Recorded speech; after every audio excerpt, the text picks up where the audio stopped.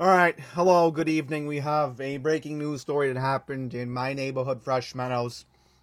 There was a shooting reported earlier this evening, and we're going to watch a video now from WABC TV where they actually had a live reporter as this was just happening earlier this afternoon.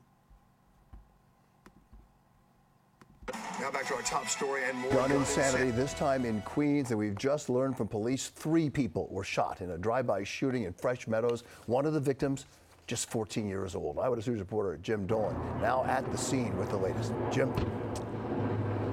Yeah, Bill, and the other 2 who were shot were 18-year-old males. We're on 188th Street in Fresh Meadows. Let's take a look at some Citizens app video that was shot just a few minutes after this happened, which was shortly after 4 o'clock. 2 18-year-old males, both shot in the leg.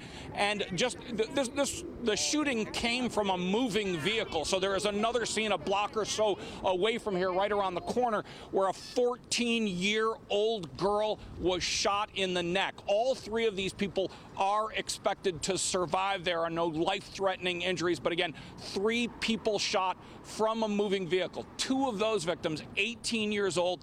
A 3rd victim, a 14-year-old girl, was shot in the neck. Police still here on the scene trying to figure out exactly what happened. No arrests yet in this case. So that was an excellent report by Jim Dolan. I mean, I was very surprised that he was able to get out here pretty quickly tonight, but I did find out from their assignment desk at WABC TV, they are planning to do a live report at 11 o'clock, so we might hear more people getting interviewed this evening, so we'll just have to wait and see what happens on that end. So according to the Channel 7 interview, it says here that the girl was shot in the neck and was taken to Cohen's Children's Medical Center. The 2 18-year-olds were both struck in the leg and were taken to Booth Memorial Medical Center in Flushing. Police said the group was targeted, but it's unclear which victims were the intended target. So we do have an update from Laura Uhl. So let's read this. So it says that, hang on here. I am so sorry, folks. I thought that she had a vehicle description. Here we go. Okay, police are looking for a Dodge Charger, and the other is a BMW, dark tinted. So sounds like people ran into local stores for safety. So I'm thinking most people probably were smart enough they went inside Walgreens or laundromat. I mean, my goodness. I mean, I was literally on 188th Street with my father a half hour before this shooting happened. Okay, here we go. So it says that there was a father walking with the daughter with 2 brothers ahead who were shot. So this might have had to do with a protest that was happening with the Wyndham Garden. But that's a little bit unusual because I didn't see any protesting happening at 3:30. So it's a little bit unusual. So I'll read this last article because I really do have to make this brief. I have another commitment tonight I have to get to, but here we go. Man forces young woman to exit Main Street subway station before exposing himself to her in a building in Flushing. So it says here that it happened at 9:45 a.m. last Thursday, April 21st. The suspect approached her from behind, grabbed her by the arm, and forced her to walk upstairs and exit the station.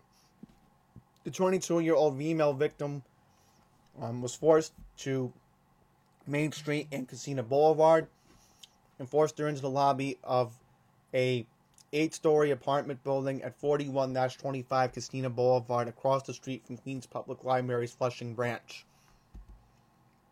Once inside the building, the suspect forcibly restrained the young woman and exposed himself. The victim put up a fight and was able to break free and escape the building's lobby to report the harrowing ordeal to the NYPD. The victim was not injured and refused medical attention, while the suspect fled in an unknown direction. So it says here that Crime Stoppers released a image of the suspect. Medium build, dark complexion, long black hair, brown eyes, and facial hair. So it says here that the suspect in question is around the age of 30, around 5 feet 7 inches tall, weighing 160 pounds.